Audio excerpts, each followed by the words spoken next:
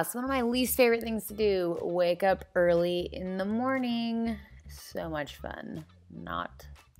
If the sun isn't out, you shouldn't be awake. That's my motto. Here Ryan is. He had absolutely no idea he was in the camera's view because we were using a fisheye. We had just gotten this thing. Morning breath is not good, so getting rid of that.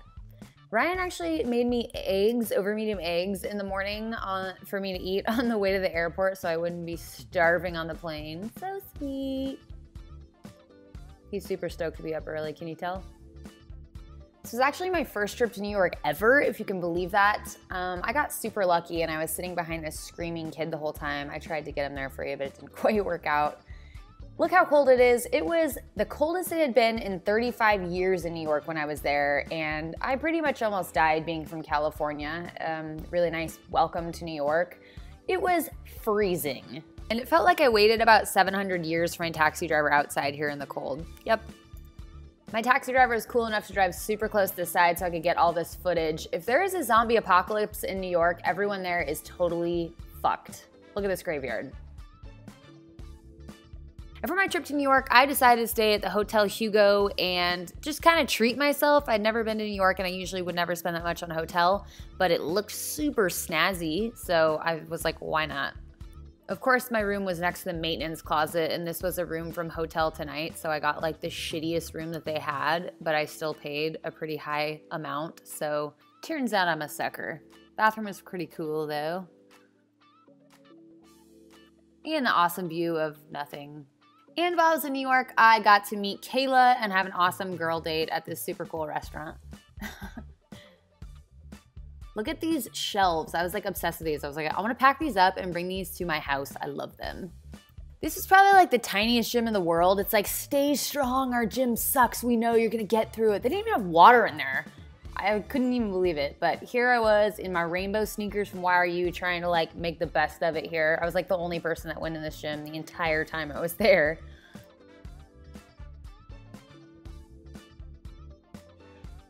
And finally, Jessica arrived from Australia. And we were like, oh my God, what should we do? We're fucking in New York. And so we decided to go to Sephora because she had never been to a Sephora before. This was her first time in the United States ever, and I got to share it with her, so I'm feeling pretty special. Then because our faces were like frozen like crazy, we decided to go and get some tea. Since she's from England, she was like, I want some tea. So we went to this tea place and our waiter was actually from Australia, which was hilarious because in all of New York, the first person she had an interaction with was from Australia. Then we had a super hilarious cab driver. Let's listen to our conversation. So many women are available like that, you know? That's why you don't date young men, because they're stupid little pricks. But how long were you dating? 2-3 years. That's all? Yeah. In Manhattan, the girls they stay together 6-7 years. For 2-3 years, they are just hanky-panky. I think the God gave a very good memory. Two things God gave it to the women. Those are wonderful. Number one, most of the women have a very good memory. I have terrible memory. Me too. Number two, the women have good patient. No, I have terrible patience. I don't have patience either. You know? I didn't get either of those things. No, you learn. So I haven't got much when you get married. We also randomly found Nick Lachey in Times Square. Are you freezing? Yes, constantly. It's real cold.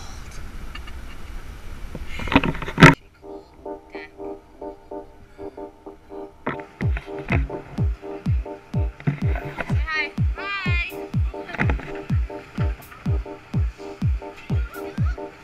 And this is a super cool bathroom, so what else was I supposed to do?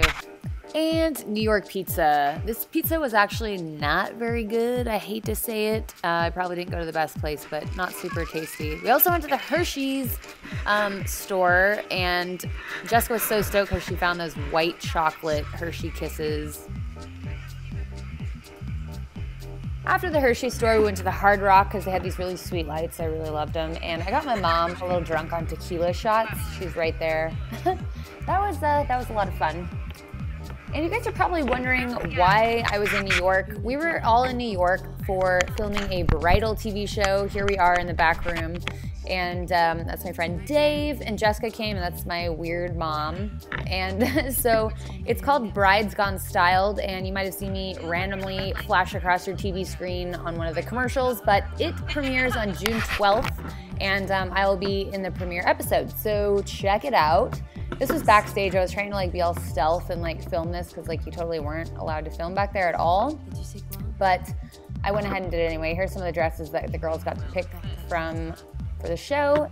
This was after the first day of filming. We were beat. Don't give Dave a camera. He really doesn't know what to do with it. They sold beers in the lobby of this crappy hotel that they put us up in, so we definitely were drinking some Corona before we went out to get some food. Dave is such an awesome cameraman. Look at this freaking weirdo right now.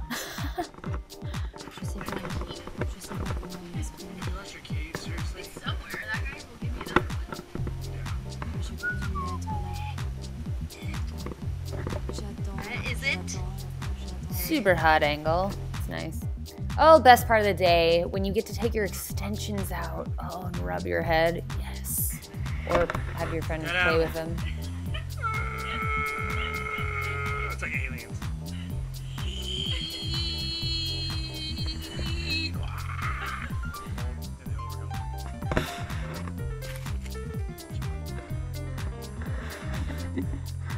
And finally, the last day of filming, I was absolutely exhausted. This ended up being a 15-hour day, and I was in a wedding dress pretty much the entire day, and I was just exhausted and super ready for this to be over. But the end of the day was actually quite fun because we got to hang out with Greta Monahan and Robert, so this is pretty fun. Check it out. It's a wrap. It's a wrap! And look how gorgeous this face is. I love it. I did this tattoo, by the way. Oh yeah, this is all his work right here. It's fake. It's not a real tattoo. It's like one of those ones that you press on. But she's gonna go with this as long as she can. Yeah. Ladies, say hi to the GoPro. Hi GoPro. You guys look like super hot Thai transgender sisters. How we do? We just did my name is Bing Bong Foo Foo. What's your name? Oh God, I'd be like Ping Pow. Titties. Yes, go with that. Yeah. Go with that. I'll be ping pong surgery. Don't worry, come back in 6 months and she'll be named by me. Is my name Bing Bong? Bing Bong Foo Foo. Your name is Bing Bong Foo Foo. You were born in Thailand in 1961. And at the age of 6, you worked in the red light district, where you discovered your love and fascination of men. And after keeping company with several of those men, you decided to start wearing makeup and portray yourself in a classic female form. I like that. Where is it? Because that is a good tuck. It's a special tuck technique. There's duct tape on him. We should make a YouTube video about that. Yeah. And could you imagine, I think 67 years later, look at you. Perfectly preserved. Those Asian girl boys never crack. They always look perfect. The secret is that's true. I think the secret goes before. And finally, on my way back home, thank goodness, because I was having like anxiety being away from Ryan for so long. Yeah, you might call us a little bit codependent, just a tiny little bit.